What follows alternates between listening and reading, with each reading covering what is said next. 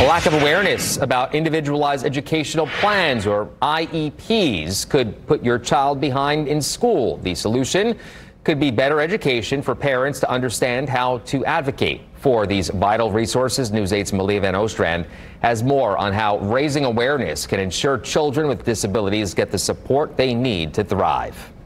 For some students, an IEP is the key to getting them the support that they need in school.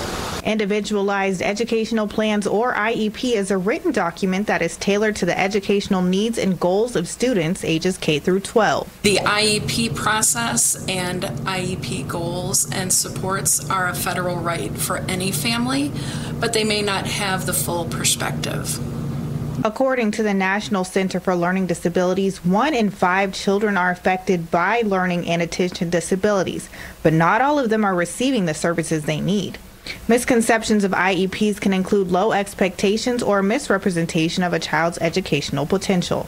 So if a parent starts the conversation, that enables the school to share their process and what they're seeing for performance for the student. Another challenge is the stigma associated with special education and the fear of labeling a child as special needs.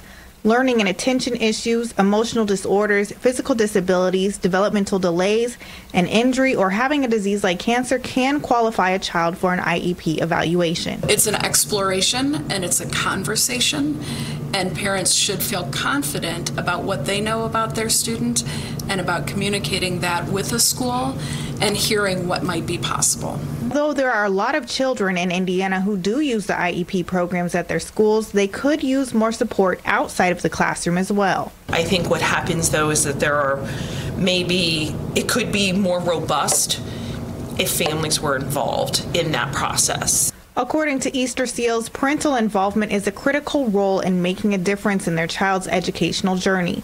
Parents can help by having a structured environment and communicating often with teachers and staff. They know their son or daughter better than anyone else.